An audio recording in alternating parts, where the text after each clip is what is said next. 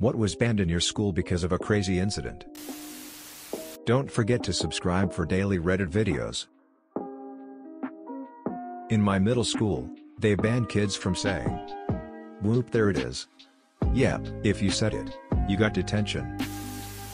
They banned running at my elementary school. If you ran during recess, you'd be sitting on the bench for the rest of the break.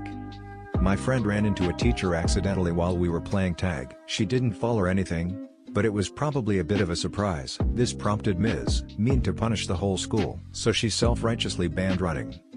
The next day, Ms. Mean met with all the 5th grade classes to justify her decision. She said people only need 1 hour of exercise a week to be healthy. It was ridiculously stupid, and that's not any sort of justification for the decision. The tension in the room was palpable. My 5th grade teacher just sat at his desk, chuckling at the sheer ridiculous nature of the whole thing. The next day, the entire 4th grade and 5th grade sat down by the play structure for the entirety of recess. When they told us to stop sitting together via megaphone, everyone walked around the perimeter of the kickball field and sang songs together. My friends and I made a ton of flyers to bring back running. While we were handing them out before school, the principal grabbed one. We thought we were in huge trouble. It turns out the principal was never told about this ban on running. Mean old lady was taken off yard duty. I don't think she works at my elementary school anymore. Viva la revolución.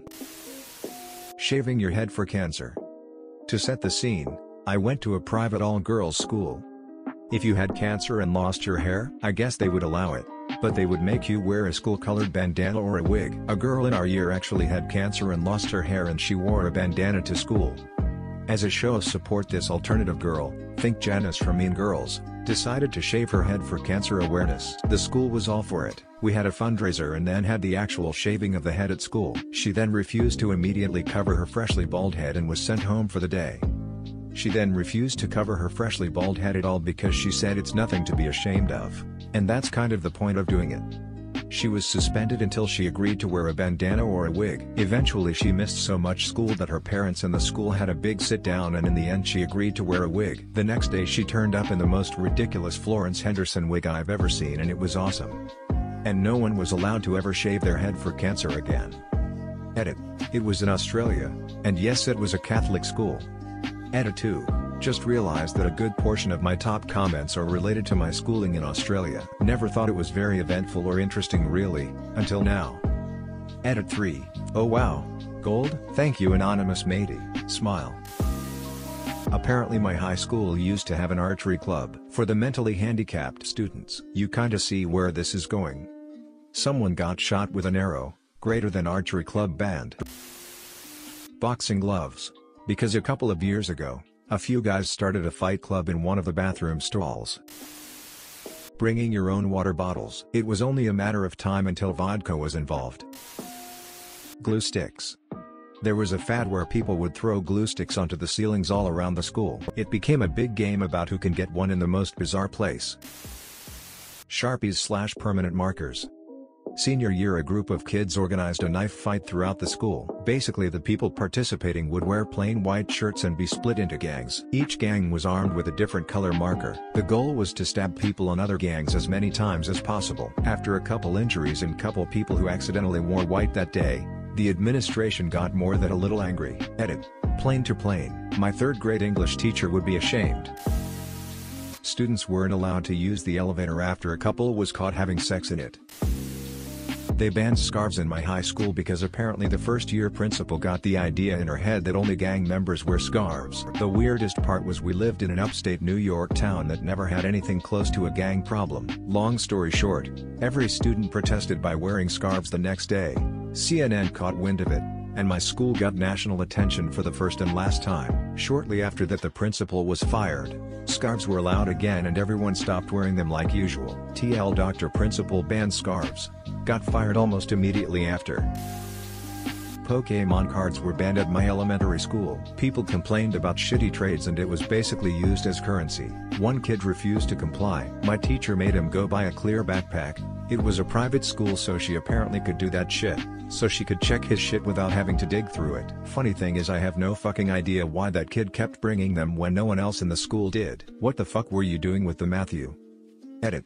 So apparently a Matthew, with a clear backpack, in the late 90s, that went to a private school, who also happened to get Pokemon cards banned, is a super common thing on Reddit. Also many are curious this was in Colorado. Also Matthew clearly didn't have a problem finding a clear backpack because he had one the day after my shitty teacher told him to go buy one. Flipping pennies. Group of people would flip a penny and if it landed on the side you called out, you would cheer. If it didn't you still cheered. Administration said that this was being used as a distraction to the teachers so that fights could go on elsewhere without them knowing. One guy got suspended for penny flipping. My high school banned the word meep. You know, like from the Muppets? Teachers thought meep was used to mean something else, like something sexual. Nope, it was just funny to murmur it in the middle of class. Yoga pants, or so they tried. Me and a bunch of friends, we are all guys, got together and wore them to school the day that the ban was supposed to start. The administration seemed helplessly amused and were forced to lift the ban. In my elementary school, my friends used to play pretend to be addicted to drugs and addictive substances like alcohol and smoking. One student came up with the idea that cocaine was a lot similar to sugar, so students started smuggling sugar around the school. Some genius ended up putting Kool-Aid mix into his and then everyone started calling it happy crack. This underground kiddie drug ring ran for about 4 to 5 weeks under the school's radar until a teacher caught 2 kids making a deal. Then everyone who was involved had to sit in a giant lecture in the cafeteria and listen to the principal explain that our happy crack was a gateway drug and that it would ruin our lives. TL. Dr. My elementary class made a drug and ran an underground ring across the school. School wasn't happy. Edit. Sweet baby Jesus, this blew up. Thanks for laughing at my childhood, guys. One of my teachers is very laid back but has a strict no phone rule while he's teaching. 2 kids decided to buy walkie-talkies and bring them to class just to mess with the teacher. Now at the beginning of every year or semester he writes his cell phone policy on the board as well as his no walkie-talkie rule, in capital letters. Dodgeball. Because most games in girls' gym classes usually ended up as a race war or cat fight. Tater tots were banned after Napoleon Dynamite came out. Apparently people kept hiding them in their pockets. Military recruiters in my high school are confined to having a booth in the hallway by the front entrance and walking around the cafeteria during lunch. They are not allowed to go into classes like many other schools, except the JOT class. This is because few years before I started there, a Navy recruiter in a class started telling students about his sexual exploits while traveling around the world. Silly bans. So apparently a kid got hit by a giraffe in the eye and had to go to the hospital. Vending machines. Senior year, one nondescript day I noticed the candy machine wasn't completely locked. I thought, oh well, I got my Twix, I'm good to go. A classmate was behind me and took notice that I had fiddled with the door a little and that it wasn't locked. By 9 a.m. the machine was empty. All hell broke loose. Announcement called all the seniors down to the cafeteria to condemn us for it. Catholic high school. They knew how to gild. A couple of my classmates were blamed. The ones with stolen goods in their lockers. The rest of us didn't get to use the vending machines at our free periods the rest of the year. I probably could have snuffed the whole issue out quick by slamming the door to the machine. But 18-year-old me didn't give a flying F.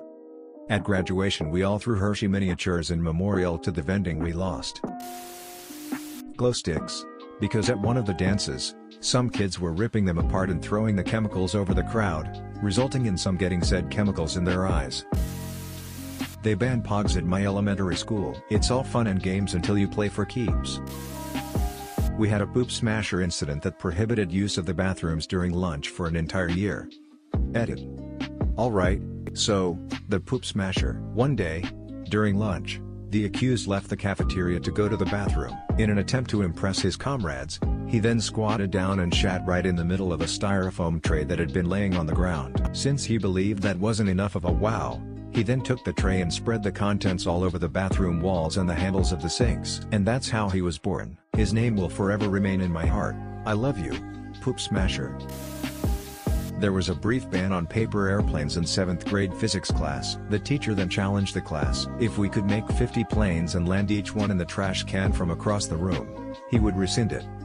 Challenge accepted. Of course, an airplane that is crumpled into a ball and sealed with tape is still a plane. After 25 went and he agreed that 1. I was a smartass. 2. The ban was rescinded. 3. I had better visit his class after graduating from engineering school. It was. And I did. Our lockers in high school after someone set off a pipe bomb in his.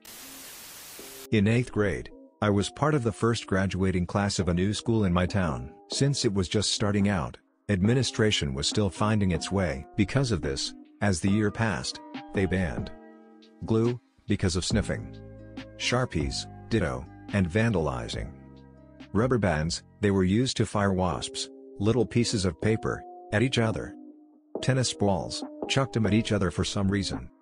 Walking across the cafeteria, or switching tables, or even walking clockwise around the cafeteria. They decided you could only walk counterclockwise around it, to avoid students bumping into each other. And we had assigned seats. Silly bans, because of apparent gang association. Clothes with writing on it. One girl came to school with pants that said campus crew on the bum and the principal thought it was a subliminal message for can you screw? Edit. Many of the responses I'm getting are saying the principal is a pervert. I get it. He had to police the school somehow. But if a girl came to school without a shirt on, would you call him a pervert for telling her to wear a shirt?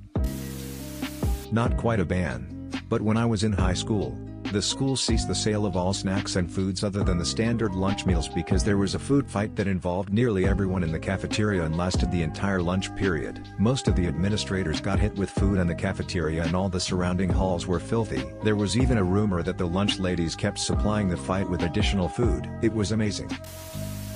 Winter jackets. I went to a pretty redneck high school, and those large, puffy Carhartt jackets were a staple of the redneck winter wardrobe. Well, one day some idiot in biology class decides that it would be a good idea to zip his jacket all the way up over his nose, pull his arms inside it, and smoke a bowl inside his jacket in the back of class. Obviously everyone could smell it, and he got caught. The administration banned the wearing of any winter jackets in class due to the incident. Usually not a big deal, except that the school population had outgrown our tiny, outdated building, so we had some of those temporary trailer classrooms. Having to sit in one of those during first period, in the middle of winter, with no jacket, after the heat had been turned off all night was a rare form of torture. Thanks idiot redneck stoner kid. Edit.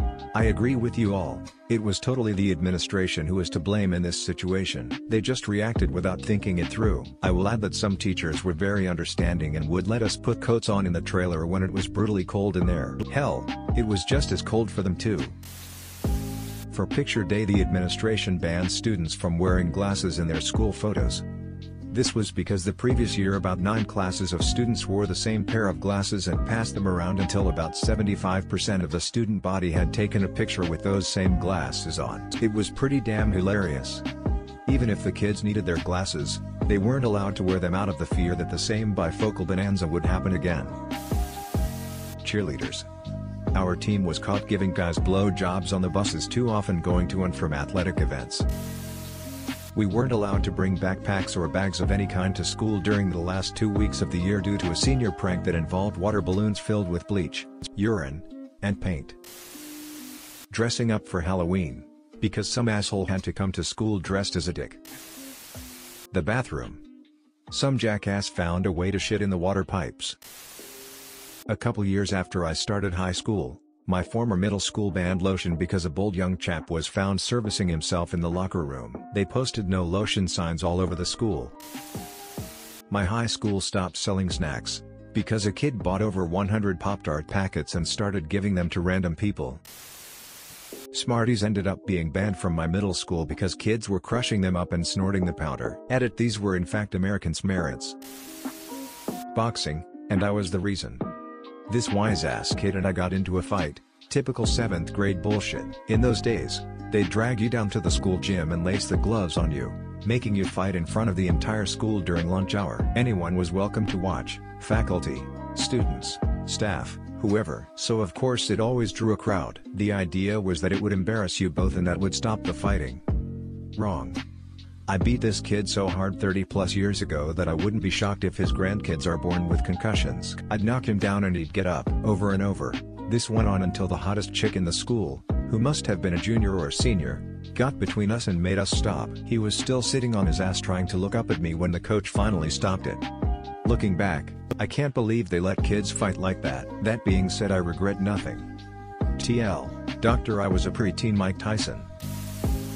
Cupcakes. Girl made batch of cupcakes and put in mustard, expired horseradish, mayonnaise, bits of hot dogs, boogers, nail clippings, and jizz. She gave it out to people who bullied her. Cum cakes. Edit. Jizz was from her homosexual friend. I grew up with this person. Wasn't really her friend, but she did have a unique sense of style and is obese. Bouncy balls. A bunch of seniors in my high school dumped a few thousand bouncy balls in the main hallway during the time between the morning periods. Kids grabbed them, started throwing them. There were reports of people getting injured, though everyone suspected such reports were exaggerated. By the next day, being caught with a bouncy ball was grounds for immediate suspension. This included holding one, passing one, tossing one, even just bouncing it outside. Stayed that way all year. Hazing the freshmen. Thanks a lot Dick, who took them through a car wash in the back of his truck. Banned across the city after that day. No capes. I worked at a private school that required uniforms all week, but Friday was casual day. It still had a dress code, but it was very broadly defined. There was this one girl, 13 years old goth, who kept coming to school in the most bizarre outfits she could think of while still staying within the dress code. Everything she came up with for pushing the line would inevitably end up in a revision to the dress code because she found yet another loophole. Girls could wear skirts of a certain length, so she'd come in with fishnet thigh highs on. Another time it was heavy gothy black makeup. Other times it would be some bizarre hairstyle. Every time I struggled not to laugh. Finally she came in with a vampire cape her mother sewed for her. Black on the outside, red velvet inside, white collar. It was frickin' awesome. Between classes she'd hold it in front of her on one arm like Bela Lugosi as she made her way to her next class. Yep. Gloves were banned at my school because apparently gangs were wearing them on one hand as a gang sign.